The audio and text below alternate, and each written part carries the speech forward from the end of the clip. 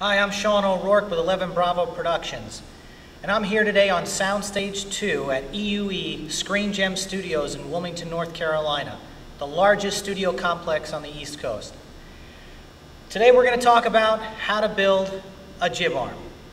First things first, when you want to build a jib arm, you have to use lightweight materials. We recommend aircraft aluminum. The two key components to a jib arm is going to be the materials that you use and the bearings that, so that you can do smooth movements up and down. The bearings are very, very important. It's probably the most money you'll spend on putting together your own jib. You can do them at different lengths.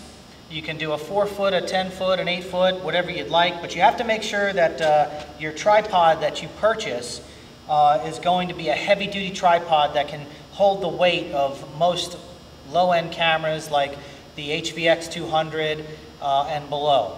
Anything heavier than that, you may want to go with something a little bit more high-end. This one has a lever so that you can, when you mount the camera up to the top, you can actually do movements. And so not only will your jib effect with the camera be a smooth up motion, you could actually tilt the camera down and up as you go to come so that your DP has more creative fluid motions in order to create the shots that he's going to do.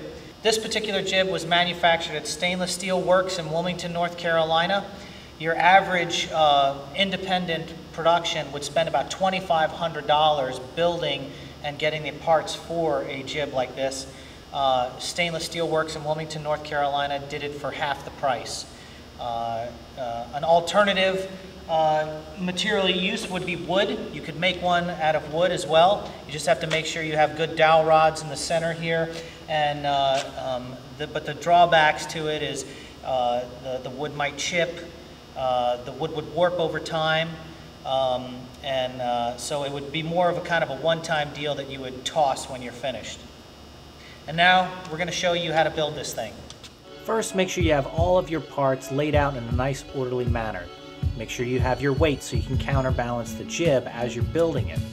Make sure the body of the jib is laid out so that you can see clearly all the parts and pieces. This is important because you don't want to make sure that you lose anything or that you don't have what you need.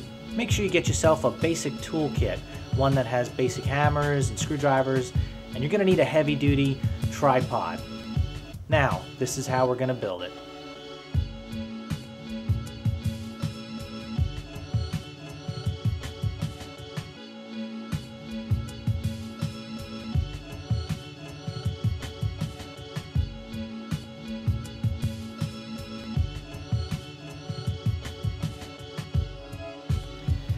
I'm Shaun O'Rourke with 11 Bravo Productions, and I just showed you how to build a jib arm.